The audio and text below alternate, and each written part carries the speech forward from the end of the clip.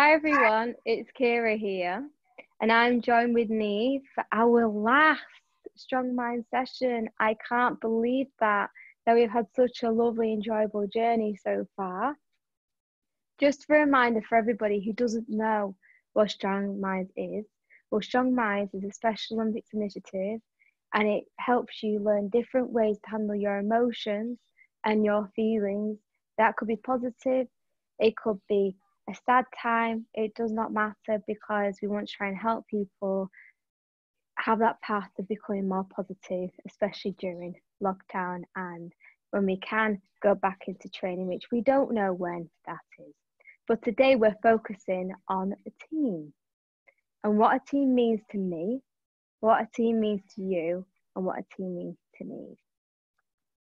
And I know it's going to be difficult, but when we can go back to training, it is important to keep remembering to bring this positivity going, even when lockdown finishes. But until then, we need to follow Special Olympics international guidelines and also our government guidelines to tell us when we can come for training and when, obviously, at the moment we can't at the moment. But just to let you guys understand a little bit more where we're coming with that.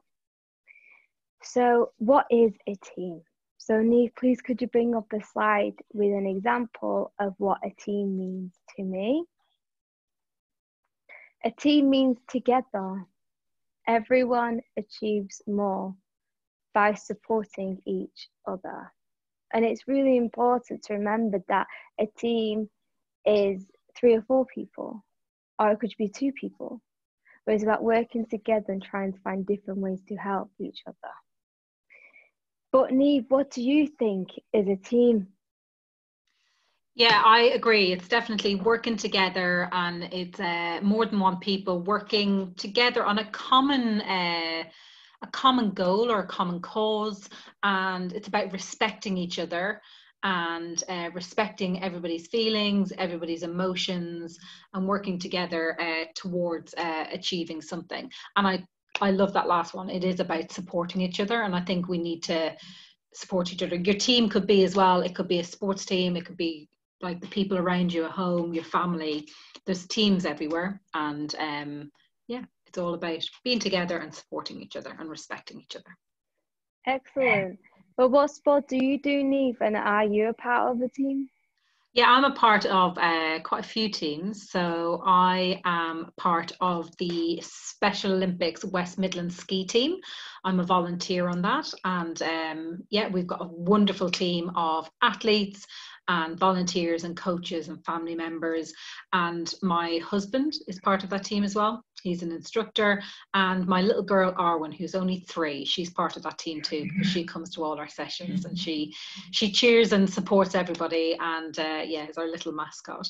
So yeah, I'm part of the ski team, and then I'm part of a fitness team as well that I do, and we've been still coming together online during lockdown and working out together and helping each other through this hard time and supporting each other. That's lovely to hear that, the whole family can get involved, that it's not just down to one person. It's like it's available for everybody to have a go as well. But no, thank you for sharing that positive journey. And, emotions are not always just positive ones. You can't always be happy all the time.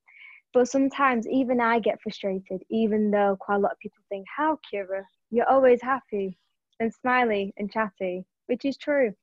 But no, it's if I get a speeding ticket in swimming, or if in swimming again, if we have a relay and our team doesn't do very well, I can get quite frustrated at that.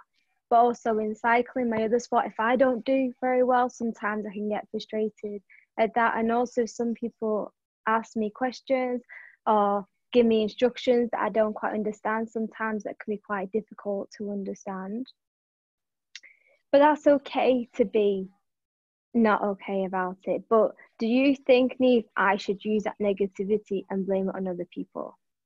No, and I think that's the thing, so I've got the chatties card for that, so frustrated. And I'm like you, I get frustrated sometimes, and when I'm working with other people, I can get frustrated because I think if we can't control something and it's not coming from us, sometimes we can get frustrated with other people, or like you, I like to do my best, and sometimes I can get frustrated at myself as well. So it's okay to be frustrated, but it's not okay to take it out on other people.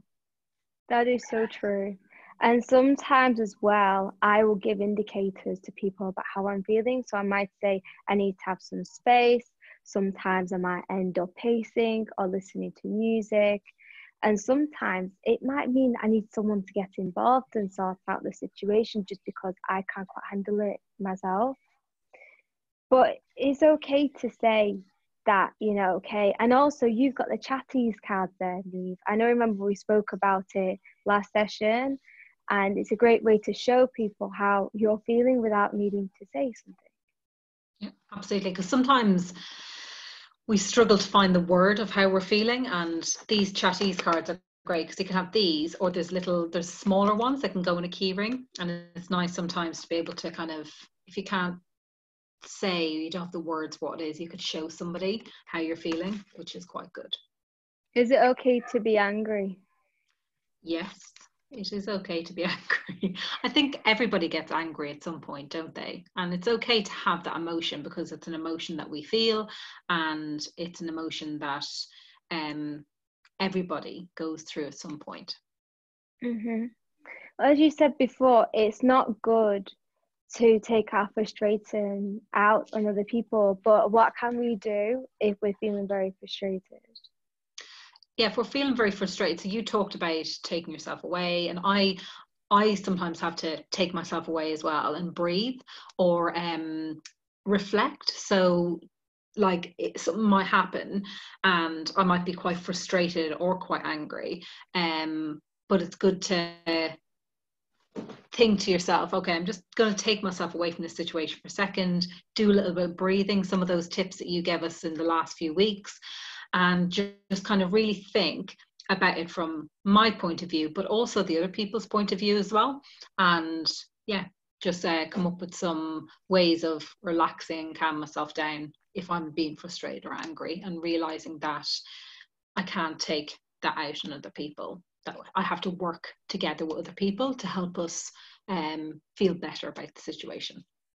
And that's great because now everybody knows how to stay calm, especially when you're in that mindset of not being quite happy or being able to be in control. But no, just say thank you for everybody for joining our last week, our journey up to this point. But just to remember that you can always use a stress ball if you are feeling frustrated, or a pair of socks. Also, with your deep breathing, you can use your windmill or a tissue if you don't have a windmill, but that's okay. And also as well is remembering that we have a positive jar, about reminding ourselves to use positive affirmations.